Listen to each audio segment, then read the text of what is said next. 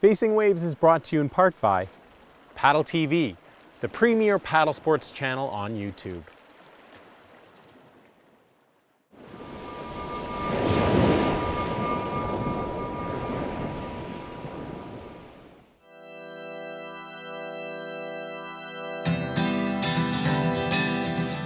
Welcome back to Facing Waves. This week, we're in Tlapacoyan, Mexico, exploring the region's heart-stopping whitewater with the Jackson Kayak Pro Team. During their annual trip to the area, the group makes a point to compete in the infamous Alseseca Race. The highest part of the river that we did was the roadside section where the Alseseca Race was based on. And basically it's a really fairly short section, but just great quality whitewater, nothing too demanding, just really fun slides and drops. It's not that difficult, so people can come without putting their lives in danger, really. But you get a lot of really good waterfalls, a lot of really good rapids, and it's really easy access. It's called the roadside section because the river follows the road. The accessibility of the river and the quality of the whitewater within the roadside section of the Alseseca makes it one of the premier extreme races in the world. The event has grown year after year as more and more paddlers plan their winter visit to Mexico to coincide with the race. The opening and closing ceremonies were really cool. They bring in this local priest that kind of blesses everybody and thanks the river gods and everything for letting us be there. The town really gets involved with it and a lot of the locals, and part of the race is to bring awareness of the river and the tourism and stuff that brings, and try to reduce pollution and throwing garbage into the rivers and stuff like that. So it's really cool, a combination of kayaking and involving the local people and stuff like that, and trying to just bring awareness to keep the river and area really clean.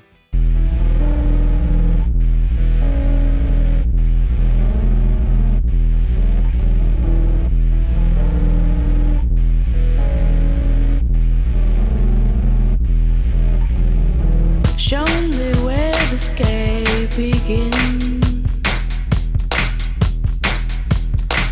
Aim into my heart again. Grey and blue protected.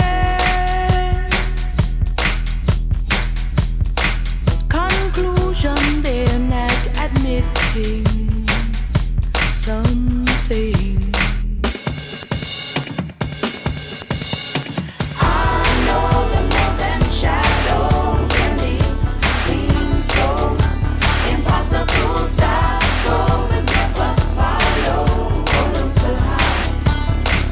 This year there was actually a great flow on the roadside section where the race course is, and not only did that allow for faster times and smoother sailing because you're going over a lot more rock, but it also made a lot of the drops a lot harder because usually there's a rock that might keep you dry and keep you over the water, but that rock's underwater and you start just falling in a hole.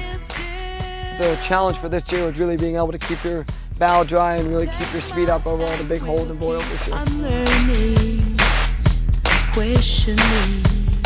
I know the more than shadows, and it seems so impossible. Stop, go, and never follow. The main challenge of the race course is just how long it is. It's usually a 14-minute race course, but this year we had to stop at S-turn and portage around because the river was too high. So it broke it down a little bit, but it's still just a really long section, and then you're just racing two back-to-back race courses of 7 minutes.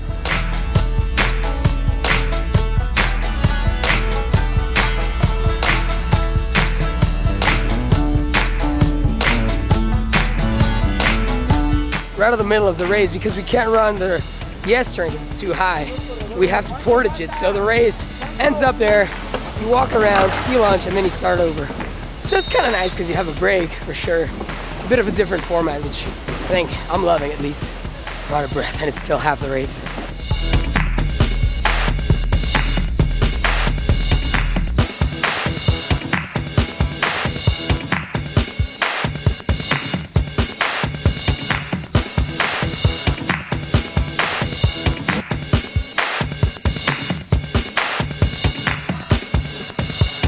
I thought it'd be a little bit more relaxing, but it actually turned out to be a little more tiring because we had two 5-minute sprints instead of pacing yourself through about 14 minutes. The good news is you could race really hard at the top and you get like a 3 or 4 minute break to try to catch your breath, and then you race the bottom.